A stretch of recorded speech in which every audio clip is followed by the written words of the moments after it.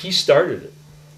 He started it in one of his prey books. He had a black cop named Franklin who was wearing a T-shirt that said Logan Septic Systems, satisfaction guaranteed or double your shit back. This, right? Something like that. Something like that. And then, so I wanted to play into this, and so I wrote this scenario where I had a guy in jail named Waldo Camp, who was very odd and who'd been caught because he had carnal relations with a dog of one of his victims, and they found the dog's picture in his wallet, and he talked like Andy Devine because he had stabbed himself in the throat with a fork because he heard how Andy Devine got his voice. But see, I made since John helped me get in the writing racket, I made the mistake of letting him read the manuscript. And he said, you know, this is funny, and he even said, I used to have a chicken named Waldo. But, you know, it's too strong. It sounds like you're sort of like, you know, come on, Chuck, I've helped you out. And then he lobbied my wife. I didn't say that my argument that Chuck has never understood is that there's a technical problem. And the technical problem is that if you refer to a guy who's wearing a shirt that says Logan Septic Service, you know, satisfaction guaranteed or double your shit back, it's just a passing thing. But if you set up a whole little scene in which the whole purpose of the thing is to have a guy who you know, Waldo Camp, and you go into it, who doesn't have any other function in the book, then you've got a technical problem. And Chuck thought that I was lobbying, you know, to get rid of it. I was lobbying to get rid of it purely for aesthetic reasons. So I defer to his judgment, and I changed the name. And he chuckles, and in his next book, he has an extended chapter in which there's this unctuous, disgusting worm of an undertaker named Undertaker Logan that goes on and on and on. And I don't know how that fits in with the argument he just made, you know. Well, what can I tell you? In other words, it was artistically necessary for that particular book to have an undertaker. In other words, he finessed me out of doing it. He came back and he hammered me.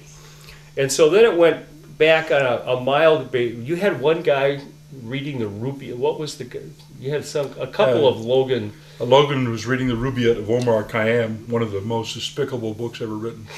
But and then I also had the Logan who ran ran the butcher shop.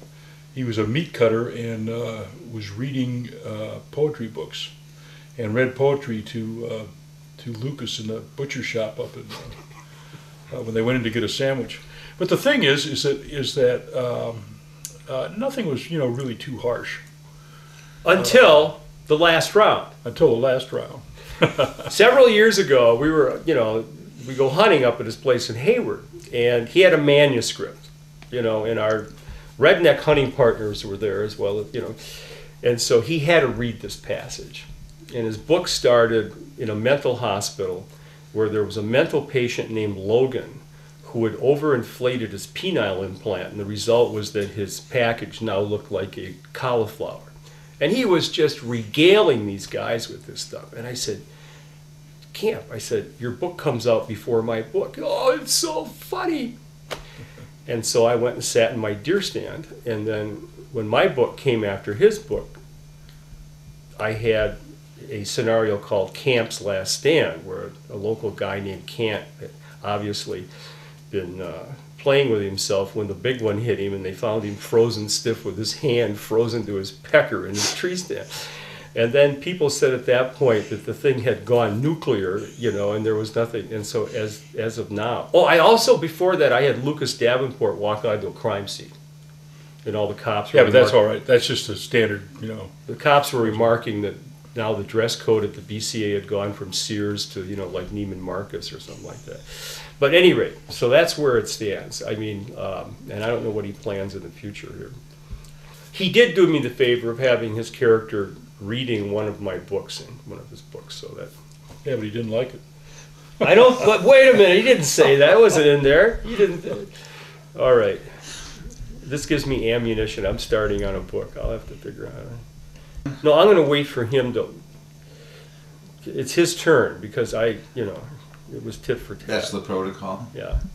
So that's where it stands now. The history of the sniping back and forth.